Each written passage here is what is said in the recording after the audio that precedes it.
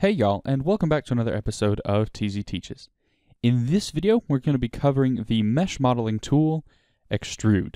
Now the Extrude tool can be accessed in two ways. Either you can select a face and hit the hotkey E, which will allow you to extrude a new face, or you can activate the tool over on the left-hand side for Extrude. Now Extrude, if you click and hold, actually has a couple of options here. We've got 4 options.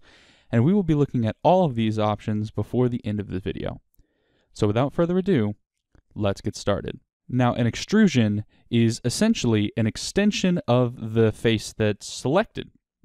So if we have the tool active, what you'll notice is we have a little gizmo here with a plus button. And this plus button, if we click it, will create a new face, and then we can move the face in the correct direction.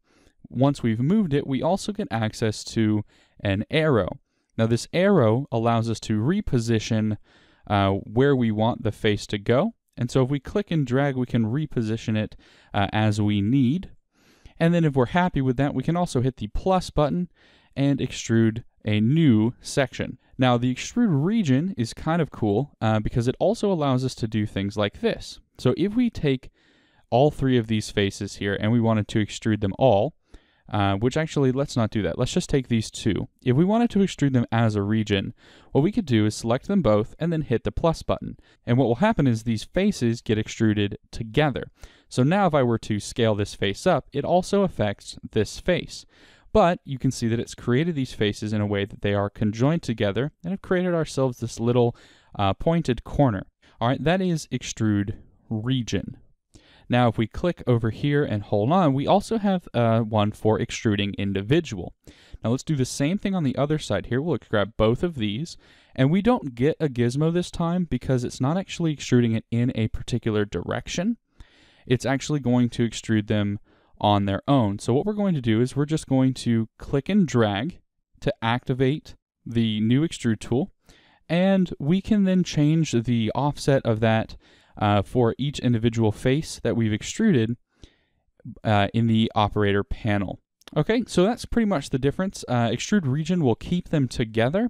Extrude individual will pull off individual pieces. Now, if we do this for, let's say, right here, right?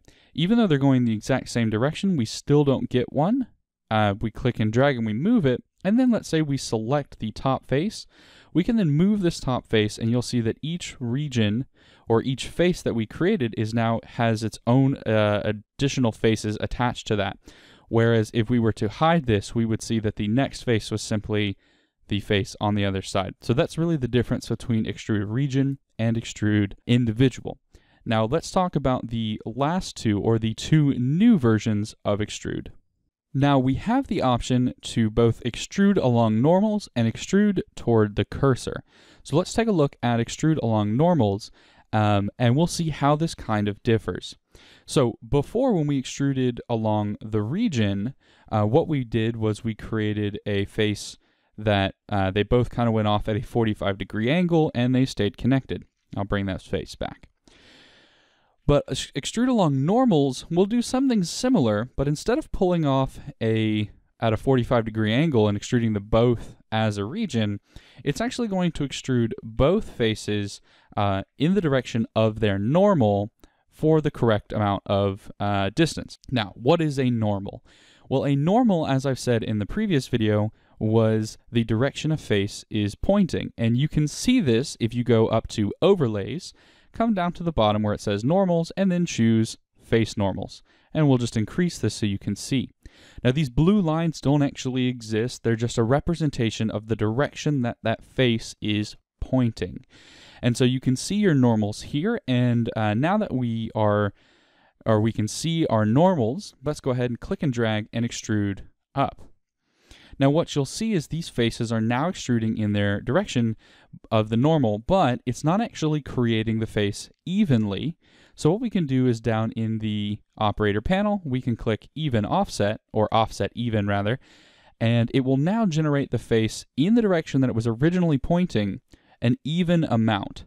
So that way, even though they're both still connected, and we cannot move one away from the other, now they've simply scaled the face to still point in the original direction that it was. So that's a pretty cool tool. I like this a lot more. I'm glad this is now a thing because it allows us to do things like this, where I can select faces all the way around, and even though they're pointing in different directions, we can now extrude by clicking and dragging. I can hit offset even, and now we get an even extrusion. And you can just change the distance there. It's a pretty cool tool, whereas before we would have to use a different tool, the shrink and fatten, and we'll still use that tool. We'll cover it in a future video, but this is a pretty neat thing, especially if we were to go here, let's just delete this and re-add a cube with Shift A. We'll come in and add a cube in here and just grab all of these around the face. And now with Extrude Normal, we can just extrude out the outer piece here. And let's just delete these faces. And so now we've got ourselves kind of a little campfire area, and it wasn't too hard to do that. So I think that's pretty cool. We can just fill these back in, and we're good to go. So now doing that little bit of work, we now have kind of a nut or a campfire face, and I think that's a really cool tool. Now, continuing on with that, let's take a look at Extrude to Cursor. Now, Extrude to Cursor is a pretty cool thing.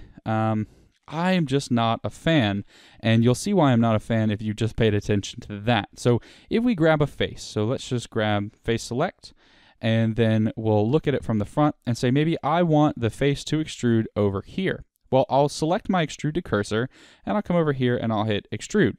And that's great because it's built the face to the exact size that I need it to go.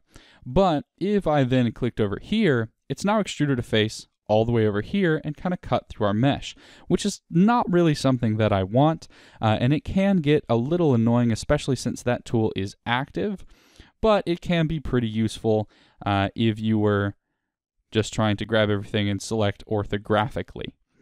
Now, to each their own. Some people may enjoy using that. I'm not a huge fan, but that is the fourth option of Extrude, and you can toggle the Extrude key, the default Extrude key rather, by hitting just the E key on your keyboard, and it will allow you to extrude from there.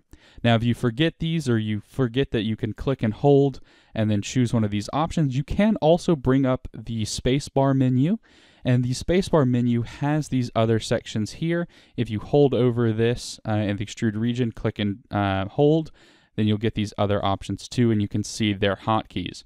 So if you wanted to extrude to cursor, you could simply hit Shift 2, and it would then toggle that tool to be turned on, and then just click, and you will extrude the way you need to.